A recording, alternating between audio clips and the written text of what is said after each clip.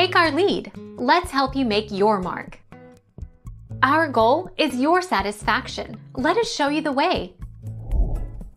The legislative branch is made up of the two houses of Congress, the Senate and the House of Representatives.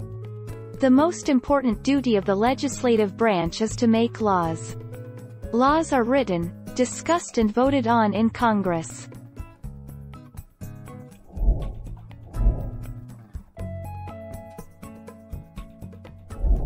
Take our lead. Let's help you make your mark.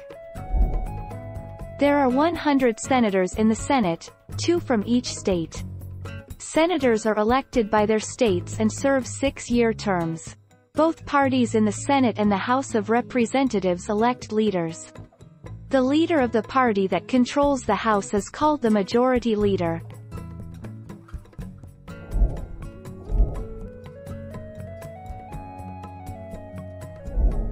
Make your mark. Take our lead.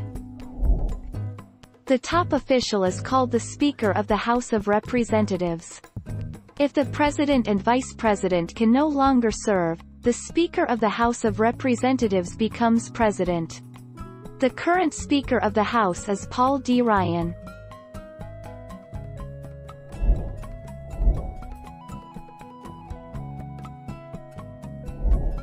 Take our lead.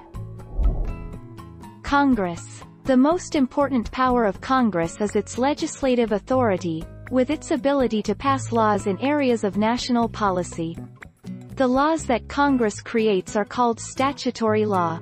Most of the laws which are passed down by Congress apply to the public, and on some cases private laws.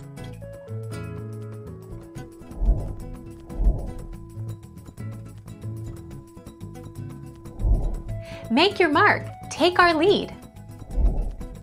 The legislative controls the laws and budgets, so it is probably the most powerful. The judicial reviews the legality and constitutionality of laws that are passed, so it can be powerful in its own right.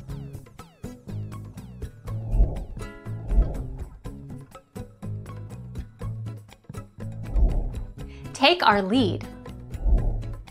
Powers of the executive branch. Being able to veto, or reject, a proposal for a law. Appoint federal posts, such as members of government agencies. Negotiate foreign treaties with other countries. Appoint federal judges. Grant pardons, or forgiveness, for a crime. Thank you for watching. Please subscribe and hit the bell notification.